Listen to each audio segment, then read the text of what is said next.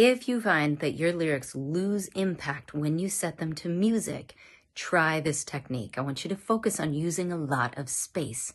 I'm going to go back to Watermelon Sugar because the rest space is awesome in this verse. It goes like this. Tastes like strawberries on a summer evening. And it sounds just like a song. I want more berries. Do you hear that? All that space. He's not in a hurry to deliver every single thought he thinks and can write down. I want you to try the same thing. And then don't be afraid to follow that verse section that you come up with a chorus that's just one phrase repeated, a lot like Watermelon Sugar.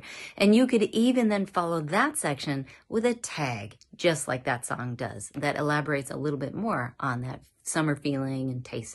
So the idea here is simplification, being minimal for impact. Give it a try and let me know how it goes in the comments below.